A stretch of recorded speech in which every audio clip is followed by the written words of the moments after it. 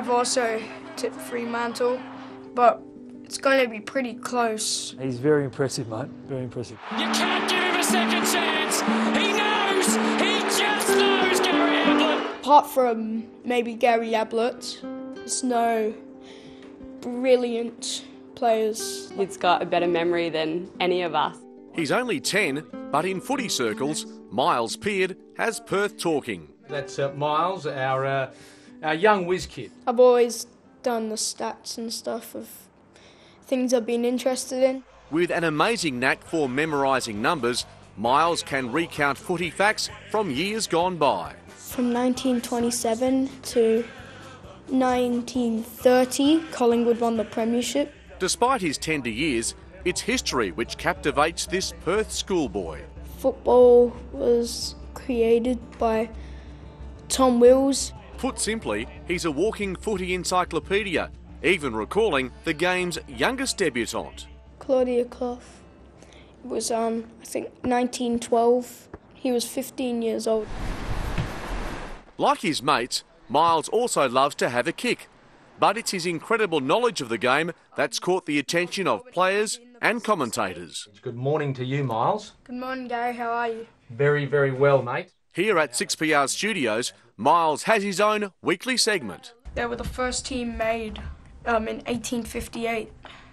Exactly. From Gary Adshead's morning show to magazines, already he's interviewing some of the game's greats. Does it feel a bit weird being coached by someone you used to play against? Even Eagles skipper Darren Glass is put under the grill. That child ability just sort of to cut through it all, and he had me squirming there for a while. He was very good.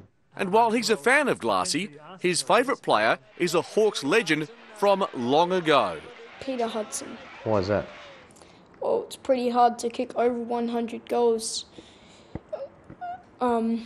every year of your career, apart from 2, isn't it? When I see him watching a game, I always think it's just, last night's game. But then he comes out with, oh no, it's from the 1950s. Miles' sister Hannah is the only other footy fan in the family. His mates are all into footy and they all play together. But yeah, when we go to the football, everyone around us is all interested to hear the facts that he comes up with. Who won the premiership in 1897? 1897. Around the dinner table, Mum and Dad are no match for Miles' trivia. But what about the marks that really count? I'm not the best at school. I'm okay in my spelling and reading. No, definitely not the case with chores. It's only something he's interested in. I remember from when I was 3 to about now, just about, and I don't think a lot of other kids could remember that far. As for the future, well, Miles' dream is to make history, not just remember it. A footballer. And if not a footballer? A jockey.